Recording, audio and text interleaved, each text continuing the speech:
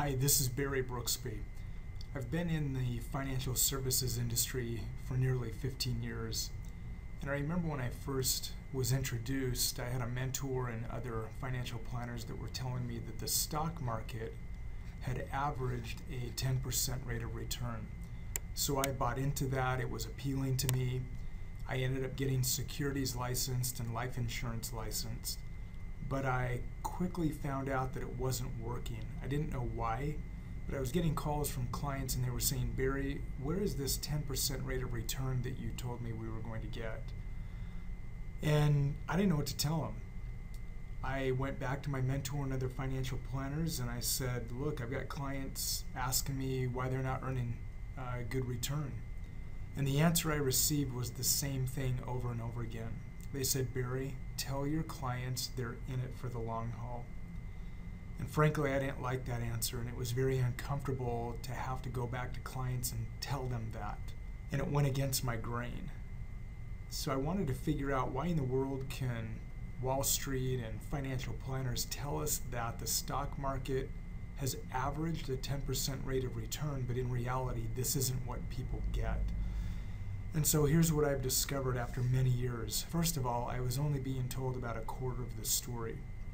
This is a gross rate of return, or an average rate of return. And I want to show you what average actually means. What I'll share here is that an average rate of return doesn't mean anything. So for example, let's say that you put $10,000 into a mutual fund. And in the first year, that mutual fund earns 100% return. But unfortunately, in the second year, you take a 50% loss. So notice I'll put in minus 50% here. And after 2 years, you're back down to the same 10,000 that you started with.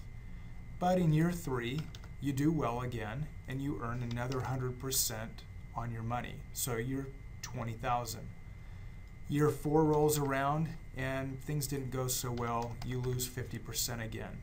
So after a 4-year time frame, the same 10,000 that you started with is the same 10,000 you finish with. But here's what's interesting. There's an illusion behind this. The average rate of return on that investment was 25%. However, the actual rate of return is 0. So not only is this 10% an average rate of return, but it's a very misleading gross rate of return. And the other 3/4 of the story that I wasn't being told was that you have to minus out taxes from this gross rate of return. You have to minus out fees, which are usually as high as 3.5%. And many of these fees are hidden fees that are never disclosed to you, nor do they legally have to be. And then you minus out stock market volatility, the ups and downs of the stock market. And at the end of the day, now you have a net rate of return. And for most people, this falls between 1 and 3%. And unfortunately, this is what most people experience. Now, the alternative or the solution to investing in the stock market is utilizing a cash value permanent insurance policy, a whole life policy. So let's talk quickly about some of the benefits of whole life. I'll bullet point just a few. First of all, in a properly structured permanent whole life policy, it's possible to outperform the stock market. And there's guarantees, meaning if the stock market crashes, it doesn't matter if you've got cash in a whole life policy. Your whole life policy will continue to increase in value even if there are stock market crashes. There's also liquidity. You have access to your cash without penalty, and you don't have to wait until you're 59 and a half. You also have tax-free use of your money through policy loans. And yes, it is a life insurance policy, so there is a death benefit.